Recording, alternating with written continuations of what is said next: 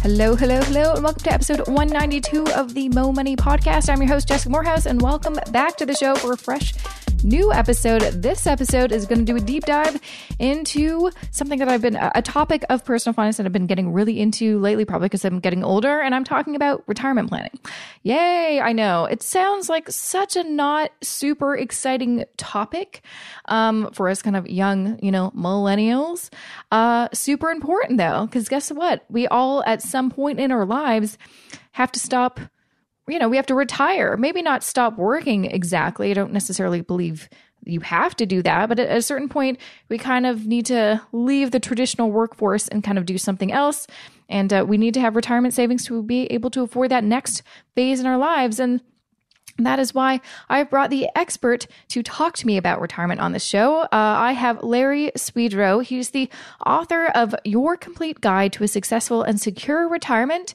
And he's also the director of research for Buckingham Strategic Wealth and the BAM Alliance. And he also holds an MBA in finance and investment from New York University. He is a very knowledgeable guy when it comes to investing, which is why I wanted him on the show.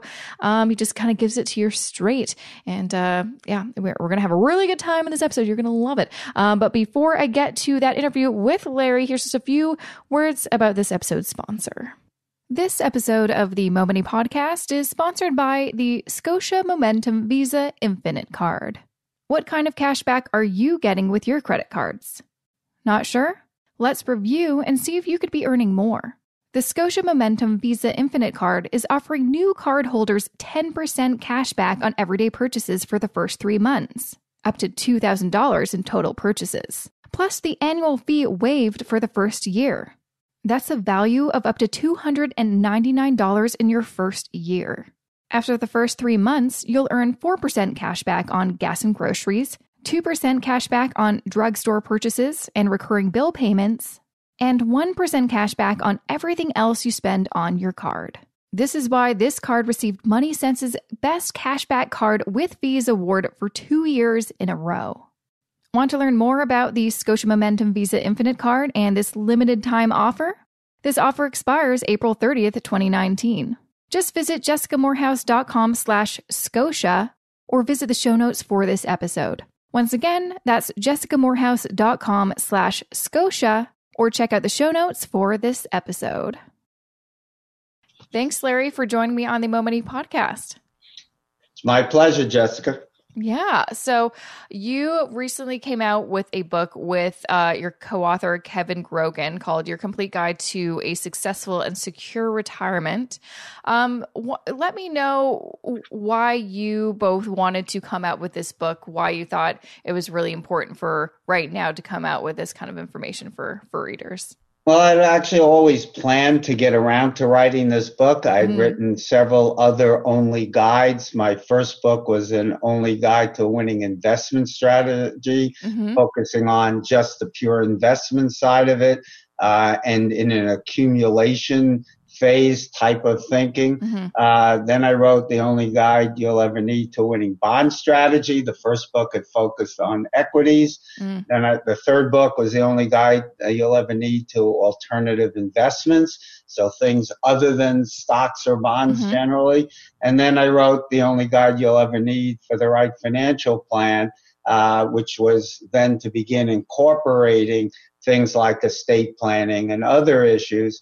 And so now, as I contemplate retirement, I thought it was important to address a book that dealt with the withdrawal phase from the investment side, but also in my 25 years of experience working with people, a lot of high net worth people, I found that they didn't plan for a meaningful life in retirement. So I thought that was an important issue. And there are lots of issues beyond investing, like when do you take Social Security? How do you deal with Medicare? There are special issues women face, making it more challenging on average for them. And now as we're living a lot longer, we need to deal with this a good risk of longevity risk and all of the issues related to that. which includes the risk of cognitive decline and need for long-term care. So there was no really good book that looked at all of these things, or no even book that looked at them. There are books that look at estate planning or when to take Social Security or those types of things, but none that was a comprehensive look at all these issues. No, and I think you're right, because actually recently I was looking for a book to kind of learn more about retirement planning. Although, in my personal life, obviously it's decades away, but it's something that my parents are, on the horizon of retirement. And so I want to, learn more about that to help them kind of, answer some questions or navigate that. Like they obviously, and I think this is kind of what you're getting at, a lot of people just focus on saving up enough for retirement, but most people don't actually think about what's that life like in retirement. They may think a little bit like, I want to travel more, or I'm going to finally focus on, writing that, my memoirs, or, making my art, whatever it is. But those are like, as I know, just with life, you need to have a very kind of structured plan when you have when basically the opportunities are limitless. Otherwise, it just doesn't work. I kind of just compare it to when I decided to quit my corporate job to work for myself. It's like I had a fairly structured plan, probably not as structured as it should have been, but basically I, was quitting my job to get free time to do whatever I wanted. Obviously, I had to earn an income. But I think a lot of people that are kind of perceive retirement or even early retirement is really just about, I want to leave that job and not work. They don't really think about what are you going to do now? Well, there's an old saying that those who plan to fail to plan.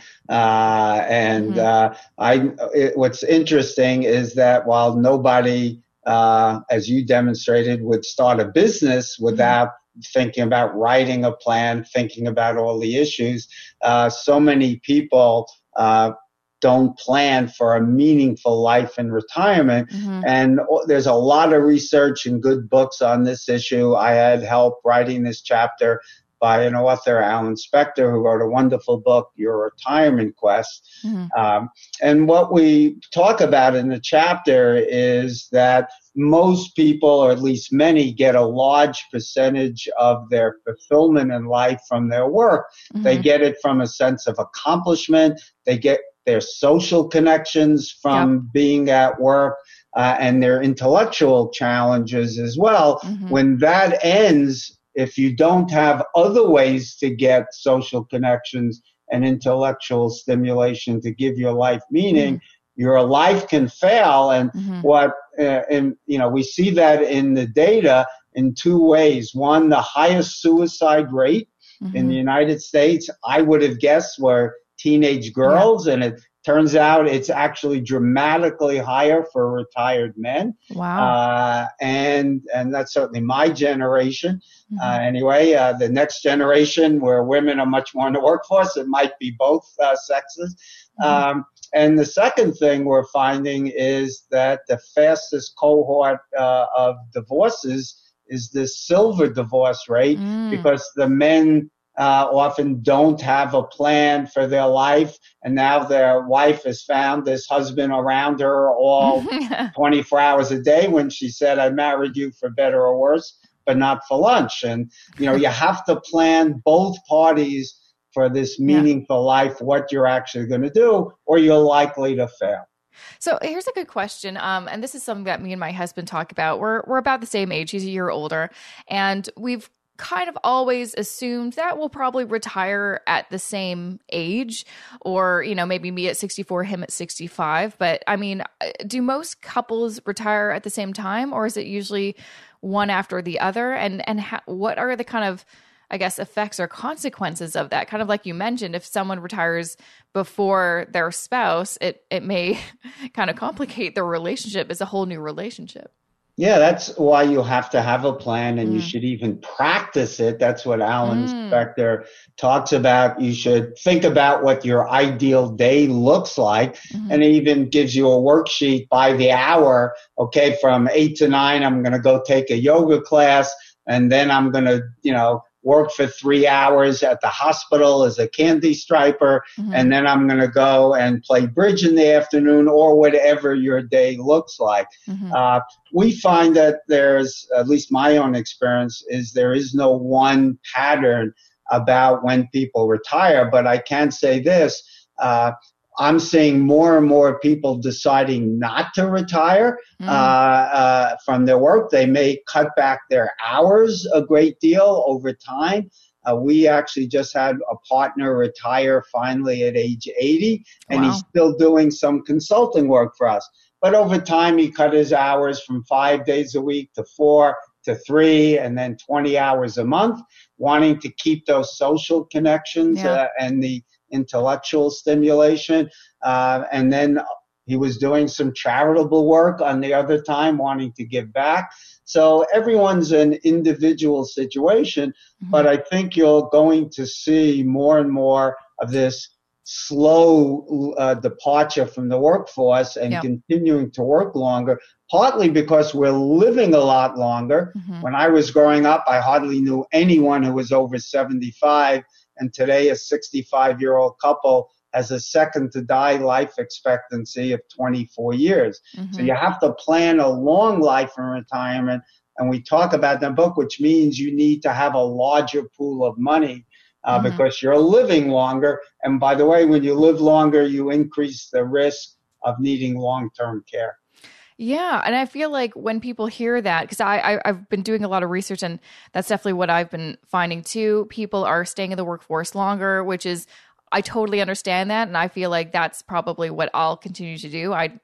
If I continue to be self-employed, I can't see myself really, maybe I'll just cut back. But I think the idea of just like, all right, I'm retired, I'm no longer working at all. I think that is kind of shifting, especially with millennials, because we're used to our side hustles and just, working. And like you mentioned, work is a big part of our lives. It's our identity. It's our kind of social group. It gives us, things to do and feel, fulfilled. But it's also difficult for millennials, seeing all these baby boomers, though, not leave the workforce, because I think that's the big shift too, is because that's different than past generations. We're finding it difficult to, it's just like the workforce is very different for us. Before, the idea was like, once they retire, then, everyone, the Gen Xers kind of take those spots, and then we take the Gen Xer spots. Not so much anymore. That's a whole other conversation now. But I feel like people are getting very, I think, kind of afraid or just concerned of this idea that we're living longer, which is great. However, it's like, how on earth am I going to find more money? Most people are concerned just to figure out, how can I have a big pool of money to survive from 65 to 85? But now people are living to 95 or 100. How do I have enough money to fund another like 15 or 10 years in retirement? Like, what are some things that people are doing to make sure that they can afford that, extra decade in retirement, if not more? Well, you had a lot of questions. Yeah, I know. If I could touch on a few of them.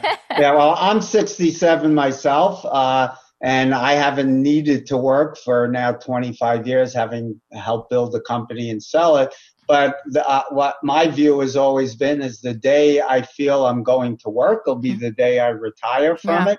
I get great fulfillment intellectually from the challenge of reading the academic research on investing, and then educating investors on the latest knowledge we gain, and helping people in their lives. I get emails from people all over the world who read my blogs and books thanking me for helping them. That provides great satisfaction. So that's number one. So I have told my company I plan on working full time, if you will, till age 72. And then I can envision cutting back my hours. Although I'm lucky, I get to work out of home most of the time and go into the office. So I'm very flexible there.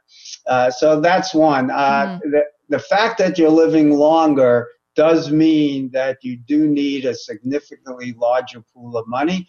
And while there are some more sophisticated planning tools, a good rule of thumb, I would tell you, for somebody at any age, you need to be safe and and this is a conservative number. It doesn't mean a different number won't end up working. But to me, you want 90, 95% odds of success, because the cost of being alive and not having any assets is, unthinkable. So a good rule of thumb today is you need, say, 30 times the amount of cash flow you need to maintain your spending at a reasonable, acceptable lifestyle. So let's say you decided you could get by on $60,000 a year and you were going to get 30 from Social Security. You need 30 more. So you need 30 times that, or roughly $1 million or $900,000. That's the number you need to shoot for. And if you have that today, well, then you could retire and likely be okay as long as you kept a reasonable equity allocation in the kind of 40 to 50% kind of range. Yeah. So that's kind of a ballpark way to think about it. Just a good starting point. So does that, in that equation, does that also take into consideration inflation, things getting more expensive? Well, that's why I said today, you need like it in today's dollars, right? Yeah. One other thing that we caution in our book, we talk about in the introduction, this idea of a 4 horsemen of the retirement apocalypse. Your cohort is facing a much more difficult task than mine.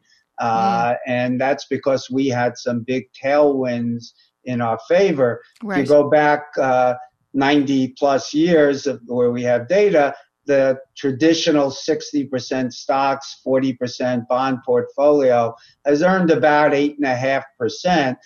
Over the last 36 years, however, that's what I would call this golden era. It's earned more like 10.5%. That's because stock valuations went way up and bond yields went way down. So both had a tailwind. Those can't be repeated. Today, we think, and most financial economists think, a typical 60-40 portfolio is only going to generate more in the neighborhood of 5% or so. So that means you need a bigger pool of money. You're living longer. That means you need a bigger pool of money. Your risk of long-term care is going up. And lastly, what we call the 5th horseman is Social Security. If our government doesn't take action to address the problem, and I think the odds on that are close to zero, in just 14 more years, Social Security will no longer be able to meet its full obligations. It doesn't mean it will be bankrupt, but they'll only be able to pay out 75%. And so that means you shouldn't be counting on beyond that more than 75%. So that's another issue facing people who are going to be retiring. Yeah. And for anyone listening too, it's like, obviously you're from the US, so you're talking about American Social Security. And I'm Canadian, so we've got the Canada Pension Plan, which is a bit different. And it's supposed to be around for the next 80 years. So if you're panicking, you're Canadian. It's a bit of a different situation. But that's very important for my American listeners to take note of and to maybe take a look at. And I feel like in general, too, when you are retirement planning, when you are considering any kind of like Social Security, or in Canada, we have the Canada Pension Plan, then old age security, those should be looked at as bonuses or ways to kind of supplement your retirement. They should never be something that is in your mind kind of guaranteed. It's like at the end of the day, you need to take care of yourself with your retirement savings. Yeah, but I think you don't want to overdo it. People are panicking in the U.S. I'm not going to get any Social Security. I think that's kind of being too conservative and would force you to cut your spending and your lifestyle down, because you can't spend as much because you need to save more. By the way, Jessica, I have some friends at a firm in Canada, PWL Capital. Oh, yeah. They took a book that I wrote called Think, Act, and Invest Like Warren Buffett and created a Canadian version of it. Oh, awesome. And they have just agreed to spend the next year turning my new book and creating a Canadian version to address all of the issues that are different for Canadians. So hopefully in a year or so, that book will be out there for your Canadian. Awesome. Yeah, I feel like that's one of like the things that us Canadians have to deal with is there's so we get a lot of American content, which is great. I think it's important to know because you are neighbors, and so it's important to know what's going on over there. But sometimes there's so much financial information from the US. A lot of us get confused as to like, wait, do we have a 401k or is that not what we have? It's like, that's not what we have. That's what we have in the US. So I'm glad your book is coming out soon in Canada for us Canadians to kind of talk about the differences. That's awesome. So I want to talk a little bit about, because we've obviously talked about like, we need more money, especially as younger people, we need more money for retirement. We're living longer. And we're not, things are expensive depending on where you live. I live in Toronto. It's very expensive. What can people do, I guess, in terms of like actually investing or diversifying their portfolio so they can make sure that they can afford, a 30+ year retirement? Is it about, for me, I'm personally am a big fan of, the indexing strategy. That makes sense to me. But should people be looking at other things like, oh, well, make sure you real estate invest or what are kind of some of your suggestions for someone, a younger person coming to you being, like, what should I do so I can afford this retirement? Right. I'm kind of freaking out. So the best things that we have found to help people, number one, is you really need to focus on what's the difference between needing and wanting spending. So, the good things in life, once you have enough money, for example, are either free or cheap. And by that enough, I mean you have enough money to put food on the table, have shelter, eat out once in a while, whatever it might be, pay for your health care, those things. Once you have that, whether you play golf at Pebble Beach Golf Course, and let's say it costs you $1,000 for a round, versus $20 at your local municipal golf course, you still get the same exercise. You're walking under the same beautiful sun. You have the same social conversations. I get no greater joy in life than reading a book to my grandkids or taking a walk with my wife around our local park, which has a beautiful lake and walks through the woods. Those things don't cost anything. Yeah. So the problem is if you convert things that are desires nice to have, like if you have $10 million, you want to go play golf at Pebble Beach, great, you can afford to do it. Yeah. But if you don't, do you really need to fly to Las Vegas or buy tickets to the Super Bowl or, when you can watch the game on TV? So whether it's buying a new car every 3 years or every 10 years, that's the kind of discipline people really need to think through. Too many people focus on spending on things that aren't important in life. It's experiences we know that matter far more than things. So that's the first thing we really teach people to think about, is not to convert desires into needs. That the more you do that, the bigger pile of money you need and the bigger the risk you have to take, because you just have to own more equities. And that also means you've got to cut your spending back more today, and spending today is more valuable than spending in 20 years. So number one, make sure you're only spending things on things that are really important and enhance the quality of life. Now, that's different for every person, but that's number one. Number two, you want to save as early and as often as possible. People don't do that. You want to stay out of debt, rip up those credit cards, never buy something unless it's an absolute emergency on a credit card unless you can pay for it. Those kinds of things. And when you get a raise in pay, go with an automatic pay yourself. So commit to, for example, you're going to save 50% or 80% or whatever it is of that raise. There's a wonderful book called Nudge by behavioral economist, Nobel Prize winner Richard Thaler, how we can nudge ourselves into doing the right things. I like that. So that's a recommendation. A third thing, Wall Street, and using that U.S. term, loves to rip people off with high expense products that don't add value. So focus on lower cost investing, which generally means passive strategies like index funds, index ETFs, and others, and avoid the products sold by Wall Street and insurance companies and anyone else who's getting a commission. There's no reason to ever work with an advisor who gets paid on a commission, because they don't have your interests at heart. So that would be a third. Another thing is to diversify globally. It's really important to do that. We don't know how our country will fare. So the typical problem around the world is we have a home country bias. So U.S. investors typically have 90% of their money in the U.S. That's turned out to be pretty good for the last 90 years, but it may not be going forward. Japanese investors do the same thing. French investors, German, UK, Canadians probably. And so definitely. We want to make sure we diversify, because the next 30 years in whatever country we're in could look like the last 30 for Japan, which was at the top of the world in 1990, dominating. Japanese equities had greater value than U.S. equities at that point, despite the much smaller economy.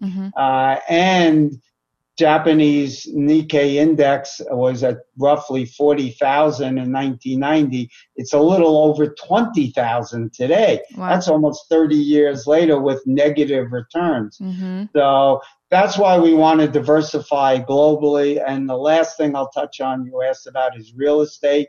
Real estate, unless you're in the business of real estate, to me, a home should only be thought of as a utility, not an investment. At least I can speak in the U.S. On average, the return to real estate has not been good, basically about zero real rate of return.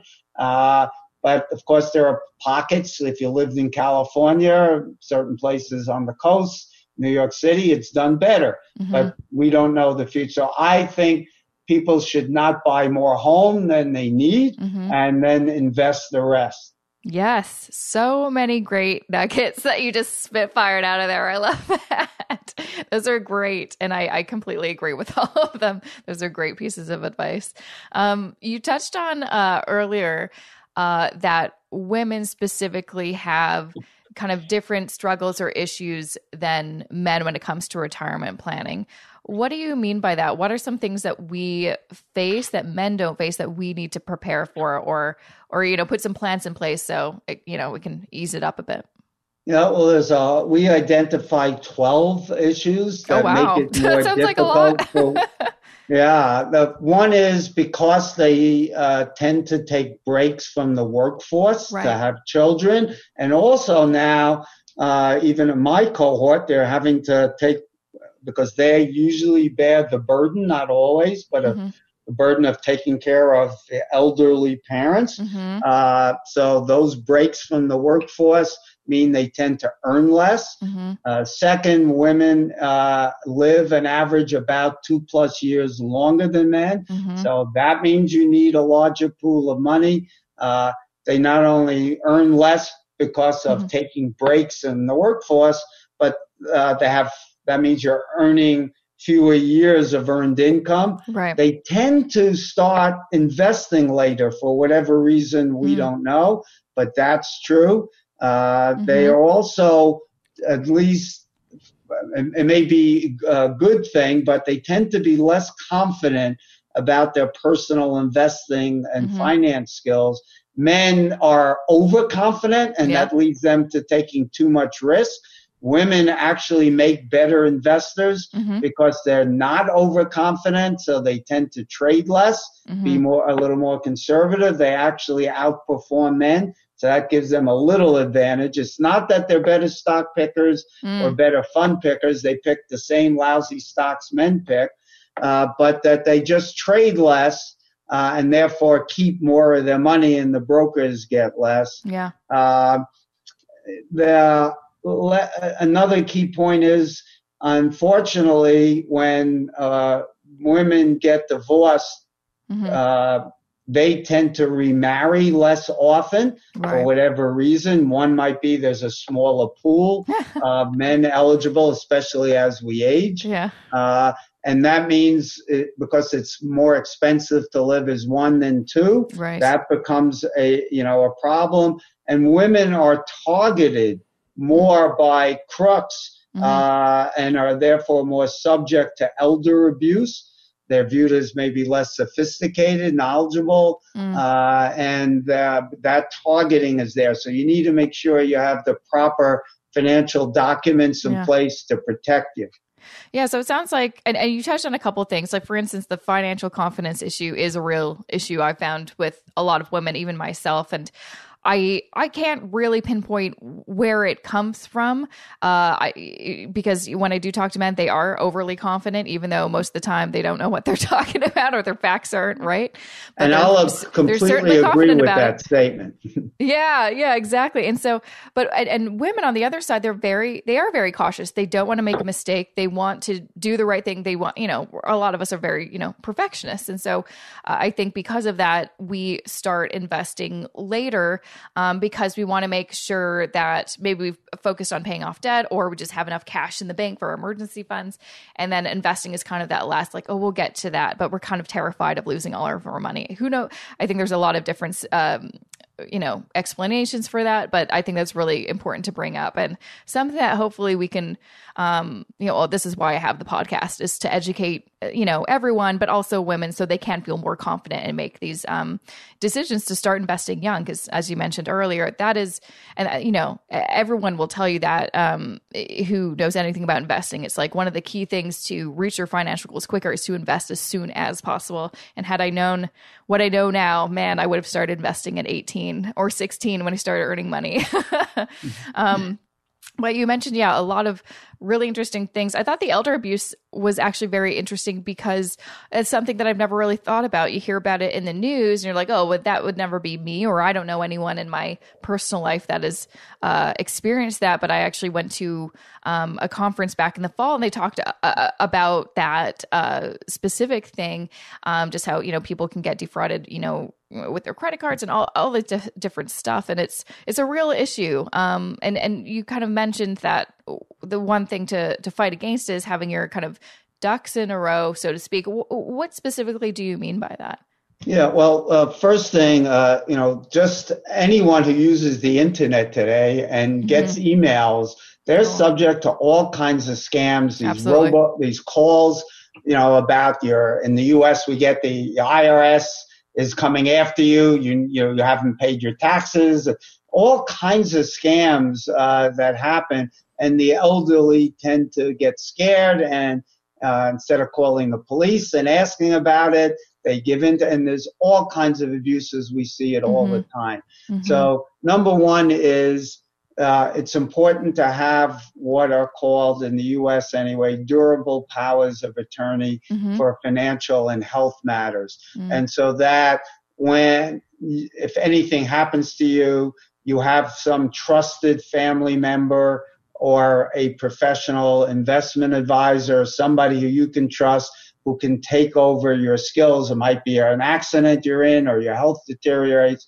You also need to have somebody who's prepared to challenge you, because when we experience cognitive decline, Alzheimer's, dementia, we tend to resist losing control.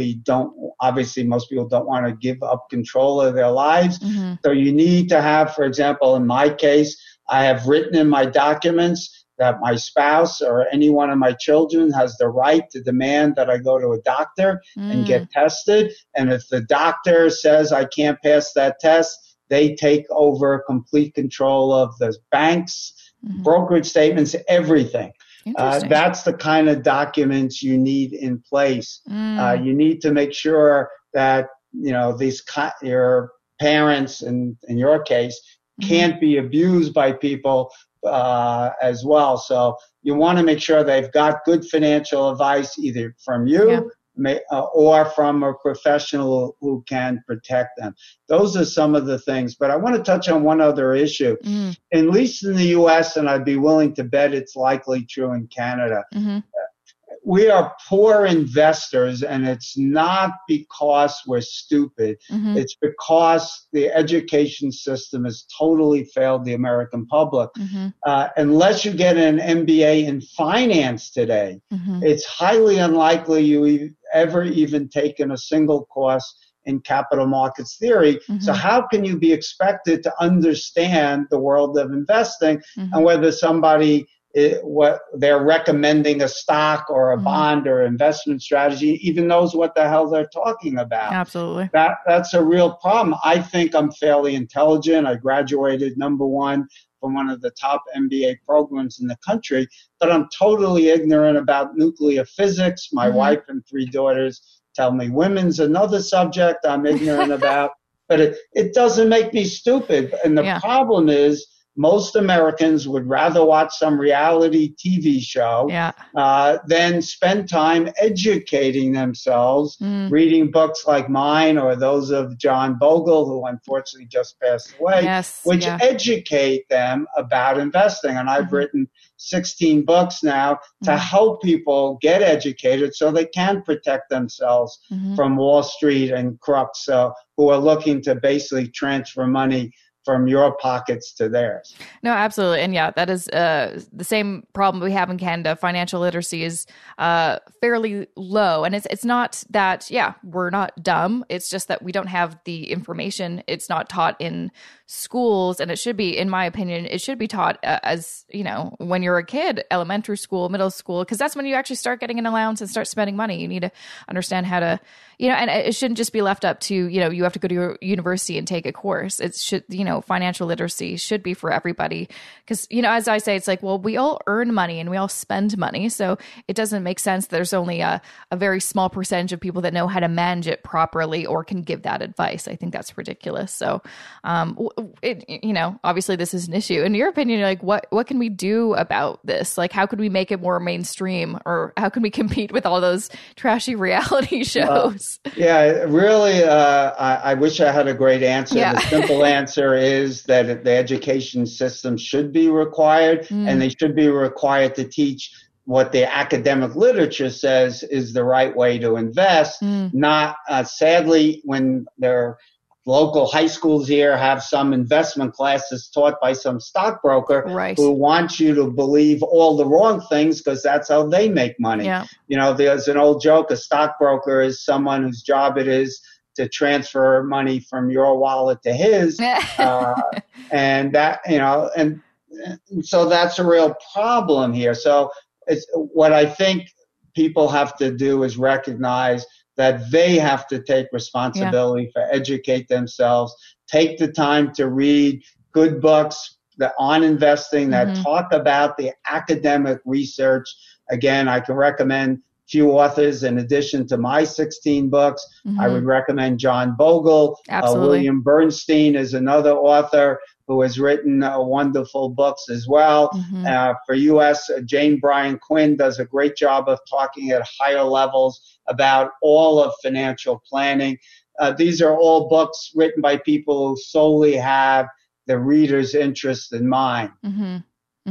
Yeah, no, I completely agree. I think it needs to be in schools, but we also need to recognize, and I think that's why people are listening to my show, and the number, more listeners are gradually, listening since I started this almost 4 years ago, is because we're realizing that the old saying is, no one cares more about your money than you do. And a lot of the people still giving financial advice have some sort of other ulterior motive, probably to sell you something. So let me, while we're on that, in my book, we have an appendix on how to choose a good advisor. Oh, great. So I think maybe this is a really an important point to make sure people learn about. So number one is make sure they're in the U.S. what is called a fiduciary, which requires them to give advice that's solely in your interest. That means they cannot be paid by anyone but you, no commissions or other benefits there.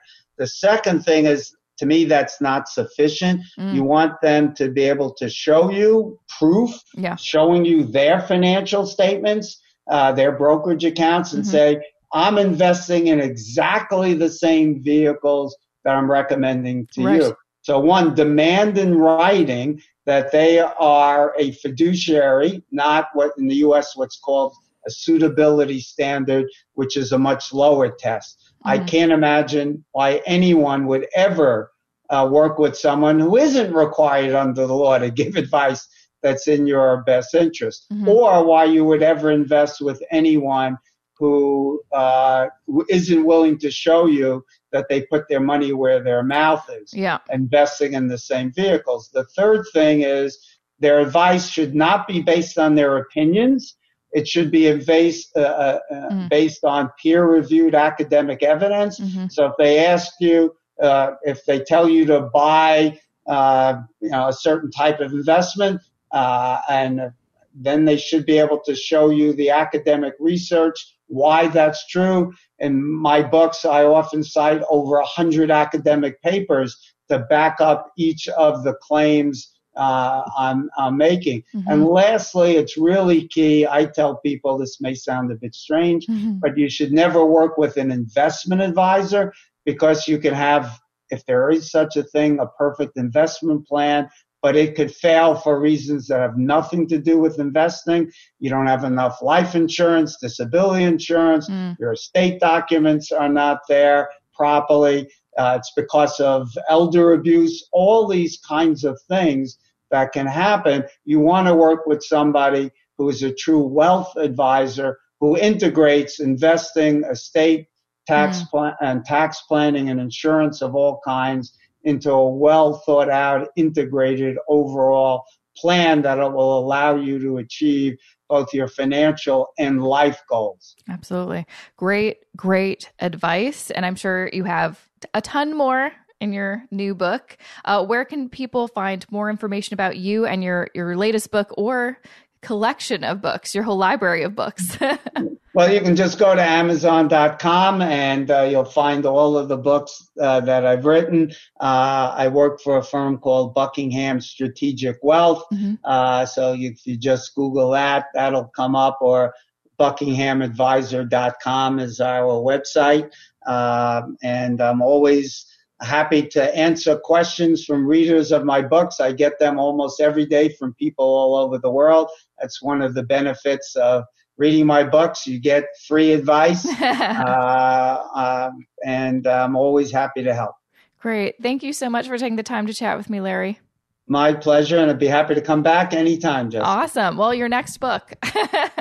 And that was episode 192 of the Mo Money podcast with my guest, Larry Swedroe. Make sure to grab a copy of his book, Your Complete Guide to a Successful and Secure Retirement. You can grab that anywhere, Amazon, all the places where you'd find a book. You can also learn more about him and the firm that he works for at buckinghamadvisor.com. And also make sure to check out the show notes at jessicamorehouse.com/192 to learn more about what this episode was about and just some important things you need to know. And also, I've got some exciting things to share with you in just a hot sec. But before I do, just a few words about this episode's wonderful sponsor. This episode of the Mo Money podcast is sponsored by the Scotia Momentum Visa Infinite Card. Looking for your award-winning cashback card? The Scotia Momentum Visa Infinite Card might be just what you're looking for. For a limited time, you'll earn 10% cash back on everyday purchases in the first 3 months. Up to $2,000 in total purchases. Plus, the annual fee will be waived for the first year. That's a value of up to $299. This offer expires April 30th.